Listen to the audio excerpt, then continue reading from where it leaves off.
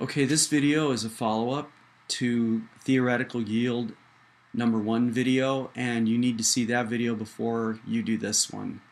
What we're going to do in this video is focus on two objectives. The first objective will be to calculate for this reaction the percent yield of carbon dioxide, and the second objective will be to calculate the mass of the other reactant that was used in the reaction with 10 grams of propane.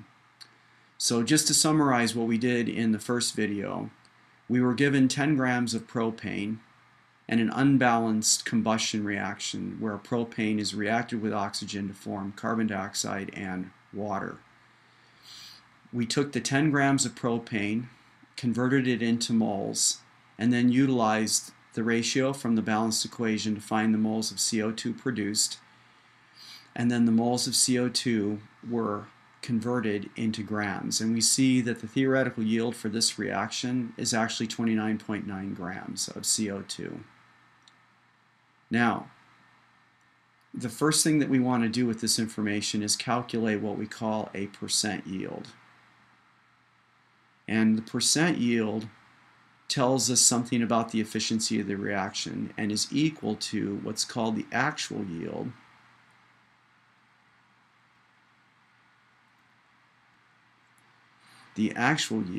divided by the theoretical yield, which I'm just going to abbreviate like this,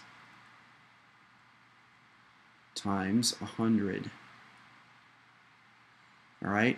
Now, if we assume for this reaction, and the thing about percent yield problems, normally you're going to have to be given the actual yield. So for this reaction, we're going to assume that when we carried it out in the laboratory, after calculating the theoretical yield, we were only able to purify 24.3 grams of carbon dioxide. So to find the percent yield, it will be 24.3 grams of CO2 obtained divided by 29.9 grams times 100.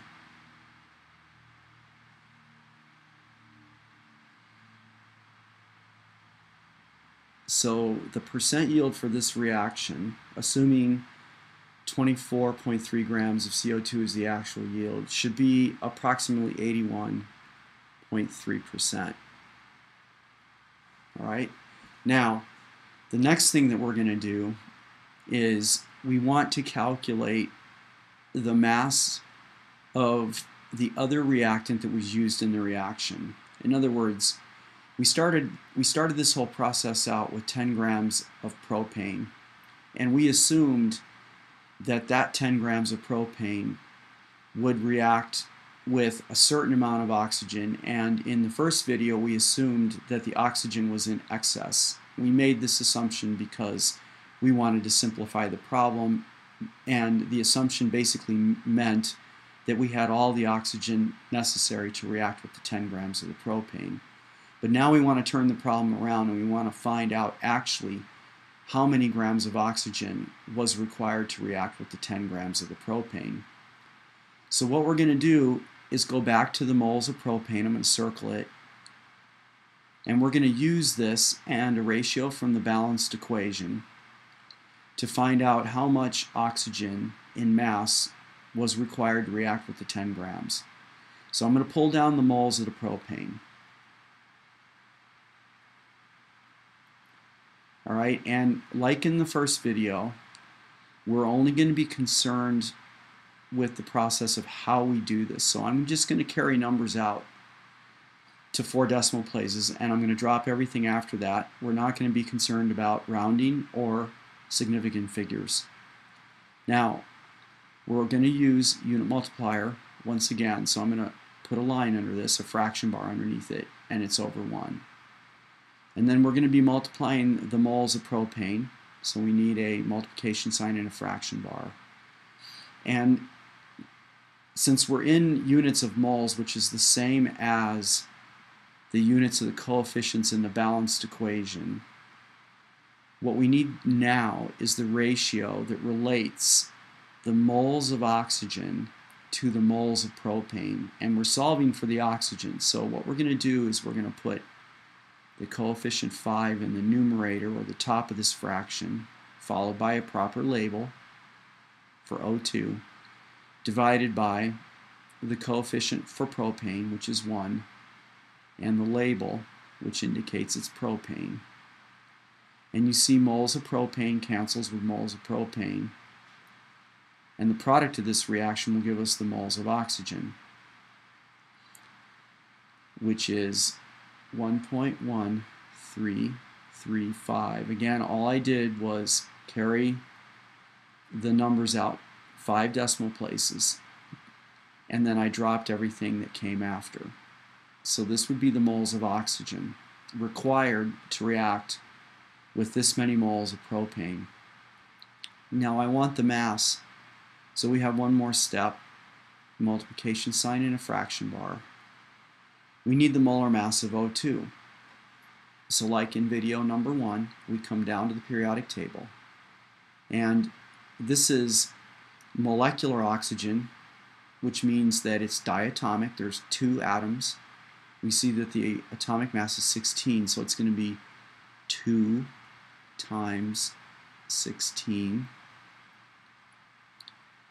or 32, and that's units of grams per mole.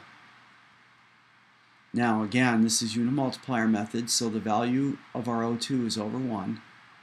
And we're solving for mass, and we want the moles to cancel, so we're going to need grams in the numerator, and we're going to need moles in the bottom, and 32 goes up here in the top.